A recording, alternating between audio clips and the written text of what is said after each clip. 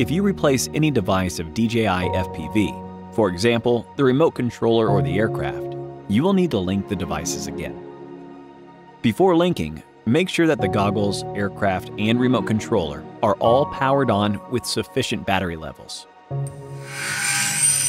Devices in the DJI FPV combo are already linked and do not require linking before use. Linking the aircraft with the goggles.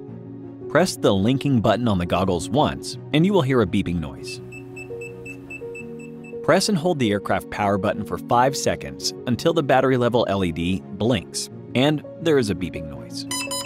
Wait between 5 to 30 seconds for the goggles to link with the aircraft.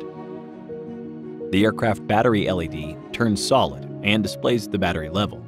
The goggles stop beeping, and the live view from the camera will be displayed in the goggles. Linking the aircraft with the remote controller. When the goggles are powered on, link the remote controller with the aircraft. Press and hold the aircraft power button for 5 seconds until there is a beeping noise. The battery LED will blink in sequence and a yellow LED light will begin to blink quickly.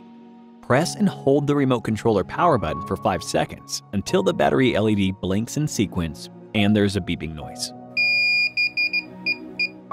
Wait between 5 to 30 seconds for the goggles to link with the aircraft. The aircraft battery LED will turn solid and display the battery level. All devices have been successfully linked. Thanks for watching.